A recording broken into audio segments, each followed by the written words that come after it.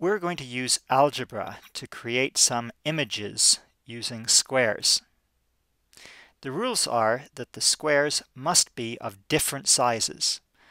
So this is totally unacceptable because here we have two squares of size 6 and two squares that are 3 by 3 and three squares that are 2 by 2.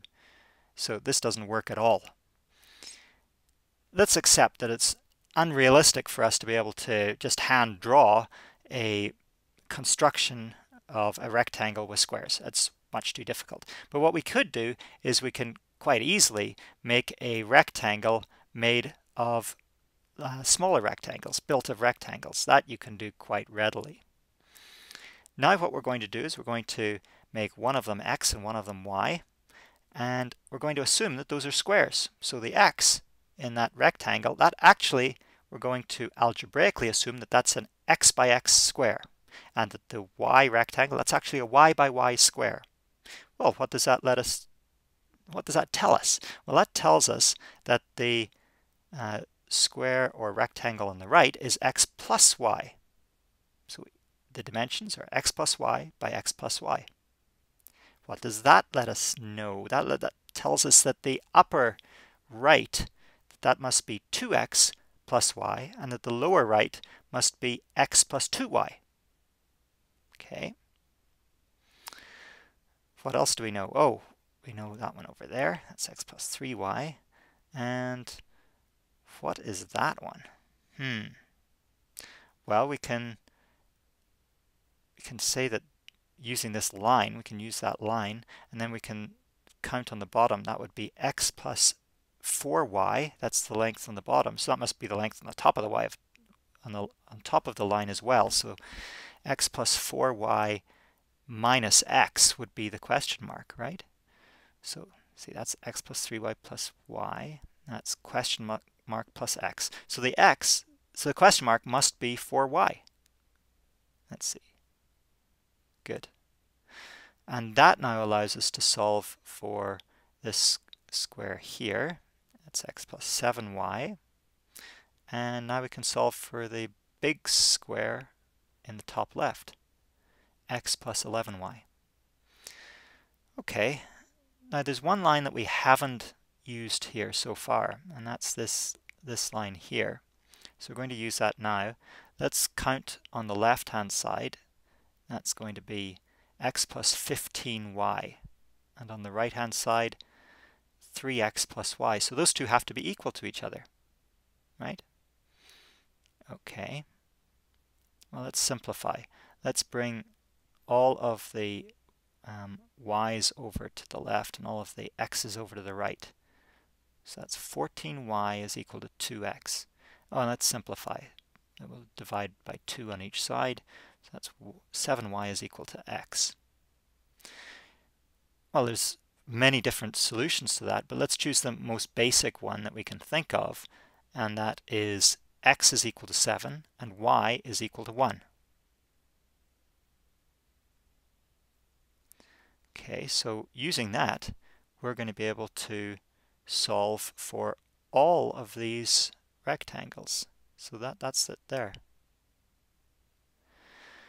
Now, you see, whereas we couldn't before sketch a diagram of this, now we've got enough information that we're going to be able to sketch a diagram quite easily. We know that the top left, well, that is a square 18 by 18. Underneath it is a square 14 by 14. So now it's going to be easy.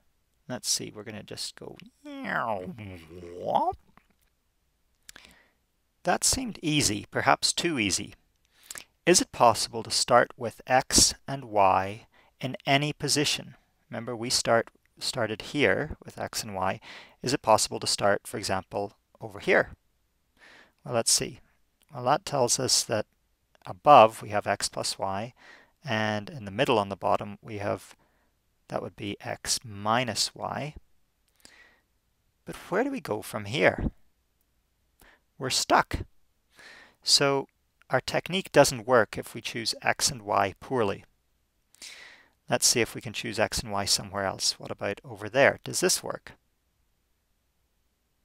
So think about it, try to solve the problem, and then once you've had a good shot at it, come back and we'll look at the correct solution. Okay, here is x minus y. We can get to there, and then that can help us get to 2y minus x. That gives us 3y minus 2x, and we can get the upper right. That gives us 5y minus 3x. And what else can we do? Oh, we can get this one here, 4x minus 4y, just by using that line in the middle. And that gives us 5x minus 4y and 9x minus 8y. And then we can use the same line as we did last time. Compare the two sides. That gives us 13x minus 12y is equal to 8y minus 5x. Convince yourself that that's true. Okay. Now let's group terms. We're going to put the y's on the right and the x's on the left. So that's 13x plus 5x, it's 18x, is equal to 20y. Simplified, that's 9x is equal to 10y. Again, there's many solutions to that, but we're going to choose the simplest one. We're just going to say that x is equal to 10 and y is equal to 9. Okay, and let's see what that gives us. That gives us the exact same solution as we had before. So there is flexibility in choosing x and y where they are, but you have to be smart about it too, and maybe a bit lucky. Okay, now it's time for you to try some more. There's going to be sheets throughout this presentation that you can download, print off, and fire off to your students. And they're all going to appear at the end of the presentation, but here is the first one that we've just worked on. And here is the second one for you to work on. Okay, so try to solve that. And whenever you've solved it, then come back and we'll talk about the solution.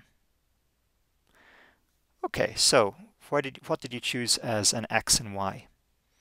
Well, here we've chosen x and y are in the middle, but you have a lot of choice here. And that gives us x plus y, 2x plus y, 3x plus y, 4x, 4x minus y, 8x minus y, 12x minus 2y. And we can compare those, the two sides of that line, and that gives us x plus 2y is equal to 16x minus 3y. Grouping terms, we get 5y is equal to 15x, or simplifying, y is equal to 3x. So again, we're going to choose the simplest solution. We're going to say that y is equal to 3, x is equal to 1. And let's see what that produces. That produces, unfortunately, a graph that has 2 4s and 2 5s and 2 6s. So this is not an acceptable solution according to our rules. But we can at least create it. Maybe you are interested in this for your own aesthetic, or your own warped sense of aesthetic sensibility. So here we go. Let's go like that, and that would be a solution if you don't mind having 2 6s and 2 5s. Okay, so according to my rules, that didn't work at all. Next problem. Here it is. So take this, work on it, try to find the solution, then come back. Or you can stay with me here for just a second, and I will choose an x or a y, and then you can go and work. Okay, so if you want to, you can start work now.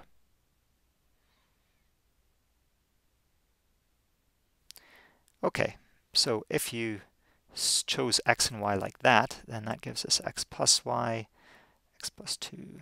Here we go, firing off there, and that's the solution. And now we compare across this line, and we get 12x minus 8y must be equal to 3x plus 8y. Okay, let's make those equal.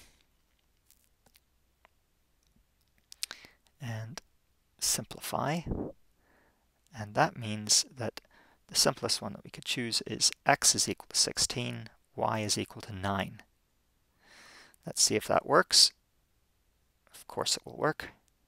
Right? Right, it works.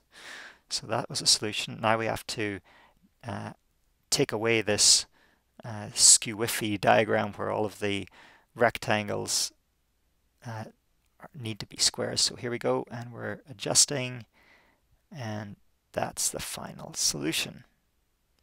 This is nearly a square. You can see that it's just a little bit off from being a perfect square. This was actually considered an impossible problem, to make a perfect square using squares of all different sizes. But the person in the 1930s who discovered this was inspired to keep looking because of how close this specific solution was. Here's the next problem. So solve that. I'll give you the answer in 5 seconds. 4, 3, 2, 1, 0. There's a solution, and we'll make that a square. No surprises. Next problem. If you want the x and y, my choice of an x and y, I'll give those to you in a second. Or you can try to solve it without any hints at all. Okay, here's my choice for an x and y. So now you should turn off the video and try to solve it. Okay, so that allows you to get all of your squares labeled, and then we can equate across this line here, and that gives us 4x minus 7y is equal to 31y minus 2x, and reorganizing gives 3x is equal to 19y. So that allows us simply to solve. Do you see anything funny there? Well, one thing that we have not used is that the 7 is bigger or smaller than the 5, or that the 48 is bigger or smaller than the 50. And you see that the solution that we have here is ridiculous. So the first thing we have to do is we have to adjust our rectangles. We have to elongate those ones and shorten those ones. So now it makes sense, because now the 7 is bigger than the 5 and the 48 is smaller than the 50. That makes sense. Now we can go forth and make everything a square.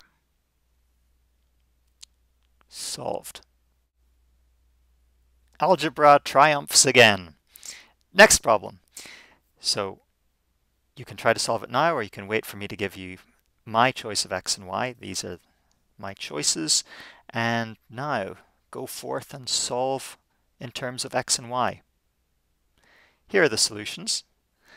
And now we can equate along this line here to give 10x minus 7y is equal to 5y. And simplifying, we get 5x is equal to 6y. Let's say that x is equal to 6, y is equal to 5, and solve for all of the squares, and this is what we get. You notice there's a problem over at the right hand side. 23 looks like it's larger than 24, so we have to fix that first of all.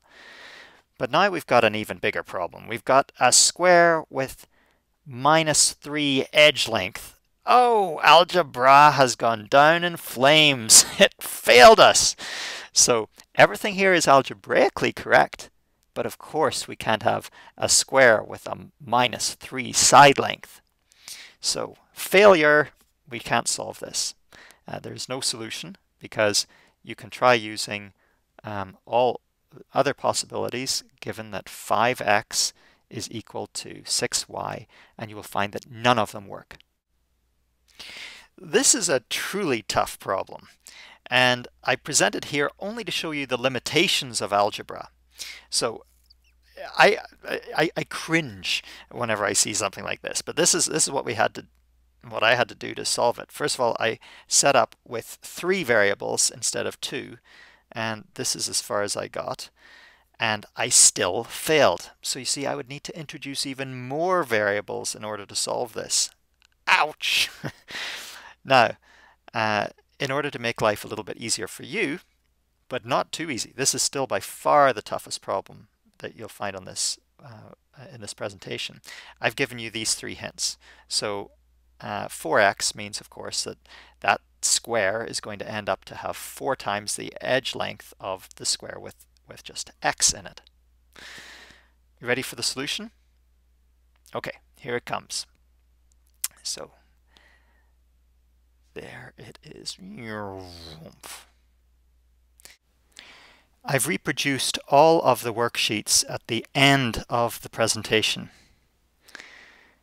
You can also think about creating your own worksheets and getting your students to create your own ones. Just get them started out with making a rectangle and then filling it with smaller rectangles, and then start out labeling X and Y and hopefully solving it. Enjoy.